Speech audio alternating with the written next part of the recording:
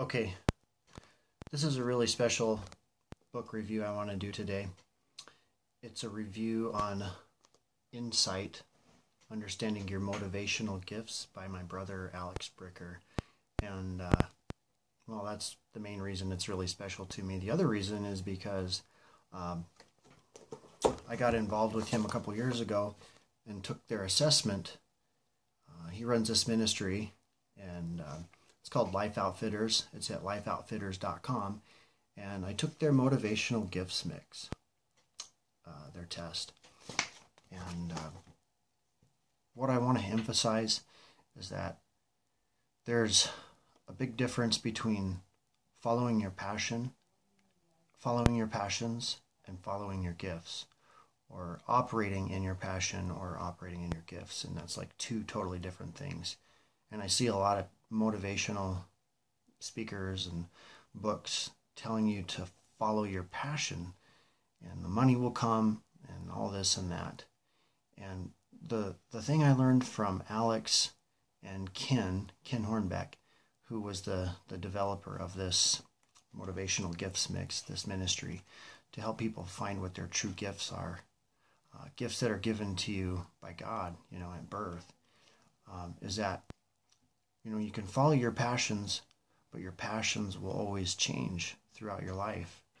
And I can attest to that because one year I might be passionate about, motorcycles. And then, a couple of years down the road, my passions fade and now I'm into cars. Or let's say, like for me, an example of something I was interested in at one time, I was very passionate about day trading. I wanted to learn the art of day trading and forex trading. And at one time before that, it was internet marketing. And today I still love internet marketing, but I'm finding that if you operate out of your gifts, that those gifts don't ever go away. There's something given to you by God, and if we can learn how to move forward in that direction, it's something that can be very lasting. And I think that's something that we're all looking for. So anyways, here's the assessment that I took. And what I discovered is that my motivational gift, my main one, is a cheerful heart and organized leader. Those are my top two.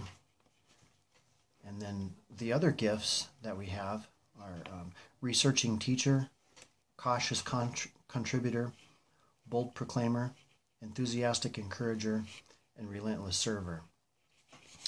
So we have like seven gifts that we can operate in. And let me just double check that. 1, 2, 3, 4, 5, 6, 7. Yes, 7 gifts. And my top two are cheerful heart and organized leader. And so for me, what that says, for a cheerful heart, it means I like mercy, nurturing, I'm compassionate, tenderhearted, caring, sensitive, gentle, empathetic, artistic, emotional, and kind. It says that I seek to emotionally support people, especially those who are hurting. And then my second gift, my second highest gift, is organized leader. So that would be like orchestrator, organizer, administrator, coordinator, overseer, visionary, systematic, achiever, director, goal-oriented, willing to stand in front and take charge. Seeks results through orchestration of people, projects, and resources. And then there's the other 5 gifts down here, but anyways, those are my top two. And what I found is that I am a very tender-hearted person, and I like to help people, especially people that are hurting. It's very true. It was kind of like an aha moment. Yes, I do. And I've been through a lot of things in my life that make me sensitive to, hurts that people have gone through in their lives. And so it's just something that has never gone away, and I've always felt that way. And so it gives you a lot of insight into your gifts and what they do. Comforting others who need unconditional love, to feel genuinely valued as an individual. Let me get back here some more. So this is the cool part right here. It gives you suggested ministry roles, suggested careers, and suggested education. And so, like suggested careers of a cheerful heart. Elderly care, nursing, cosmetology, arts, music, drama, social work, counseling, preschool, healthcare, caring for animals, not-for-profit groups, listening jobs, people jobs, teaching, hospice, decorating, merchandising, fashion, design, media design, mental health, retail sales, wait staff. And I could see myself in several of those roles. But I've always wanted to work with people and just help people that are hurting, and I can see how this would be a great fit for me. And the more I try to move in that direction, the less I'll get burnt out on, fulfilling my role in life. Not necessarily my passion, but my gift. And so what I want to encourage people to do is get this book called Insight, Understanding Your Motivational Gifts, so you can learn to, you can figure out what your gifts are from God and who you truly are, and learn to function in those gifts instead of just following your passion. I think it's okay to have passions, but if you can follow your gifts, you're going to operate at your highest calling. Anyways, this is a wonderful, wonderful ministry, and I've never really forgotten the lesson that I learned, which is passions fade, but gifts remain, and they last. And so let me just read a little bit from the introduction here. Do you ever feel unfocused, confused, frustrated, bored? Maybe you feel you're not making a difference in life. How about your church, your business, or your family? Have you worked with a team just to find out no one is getting along and they don't get how you operate? Why can't they see the things you see? Maybe you find yourself exhausted with work, a lack of energy, and a heart that wants to quit it all. Maybe you've thought about making a career shift. You're not alone. We live in confusing times. America tends to go through the ups and downs of political polarization and indecisiveness. 75% of U.S. adults are struggling with living a meaningful life, and 45% of those are afraid of making the wrong career choice. Wow, I can relate. People often regret decisions they've made. I wish I would have majored in engineering instead of finance, or I wish I would have majored in linguistics instead of philosophy. College majors aren't the only issue. I wish I would have taken that job in North Carolina instead of North Dakota, or vice versa. I feel stuck in a job I don't like, etc. Or with relationships, I wish I would have asked so-and-so out instead of remaining single, or I wish I was single instead of married. The human condition is full of I wish and if onlys. Ever met anyone like this? Have you ever said or thought those things? You're not alone. Many people find themselves confused or stressed about their present situation or circumstances. You may have a lot of money or a little, and yet you feel worried, frustrated, and perplexed about why you find yourself in the same situation. And I'll stop there for a second, because I have been in a situation. I've been with a lot of money and without money.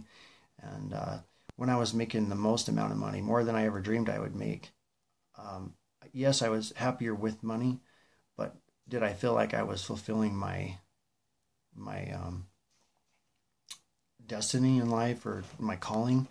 Not really. I felt like I was trapped, like I was trapped in that office, like a 12 by 12 office in a chair all day long, and my back is sore, and is this all I'm ever going to do, is come to work every day and sit here for 8 to 10 hours, busting away, when my real calling is to be helping people, which is where my gifts lie, and helping those who are hurting. And eventually, I hope I can find my way into that ministry role. Until now, I'm going to do things like this and try to help other people realize that, you need to follow your dreams and your gifts rather than your passions, because you'll do better in the long run.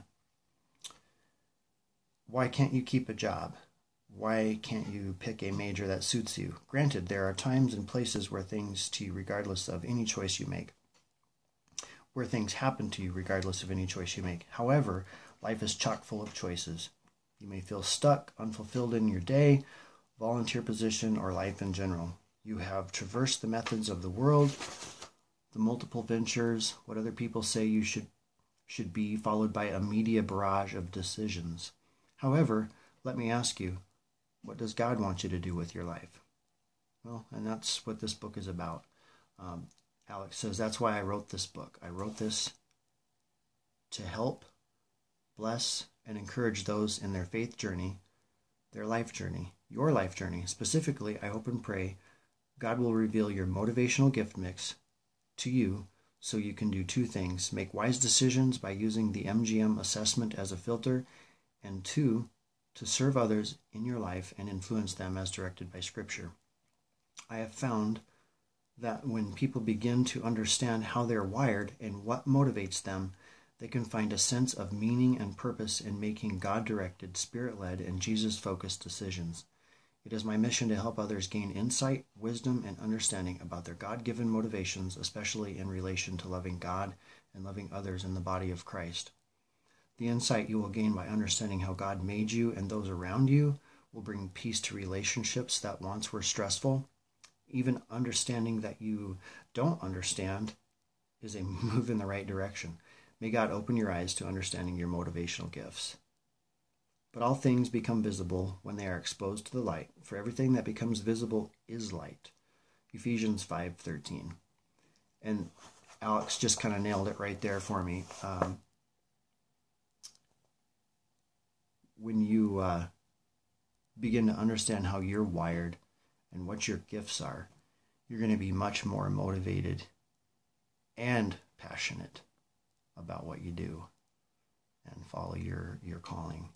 And that's where your real motivation is going to lie. And when you can awake that motivation, that's when you're going to become happiest and feel your most fulfilled in your spirit, when you're following God's true calling for your life. But you got to understand what your gifts are, because that's where your motivation lies. Because if you're in a job that you're doing great at, or maybe you're not doing great at, either one, and you just feel stuck, like you're not, living out your calling, you're probably not following your gifts or operating in your gifts. So what I want you to do is I'm going to put a link below the video to this book so you can pick it up online on Amazon. And this is just a wonderful book. And please leave your comments if it helps you. I'll never forget what I've learned from taking the assessment and the things that I've learned from Alex and Ken through their wisdom and their insight. The link is going to be below the video. Every link I post on YouTube usually is an affiliate link, so I do make a small commission, and if you buy through my link, I want to thank you. But more importantly, I want to encourage you to take the assessment, to read the book, and find out what it is you need to be doing to get your life better and operating in your gifts, where you can find true motivation, not just like follow your passion, but then you will become more passionate about what you do if you're operating where you're supposed to be operating. So if you like my video, hit the like and subscribe button right below, please. And follow the link and get this book, and leave us some good reviews. Leave Alex a good review on Amazon if you would. He's my brother. I love him a lot. He's got a great heart for the Lord, and he just loves helping people. And this ministry has helped me, and I am just doing my best to follow their guiding and doing what God wants me to do with my life, even just making this video. I hope it helps other people. And anyways, again, hit the like and subscribe button. Go get this book. It'll change your life. All right. God bless.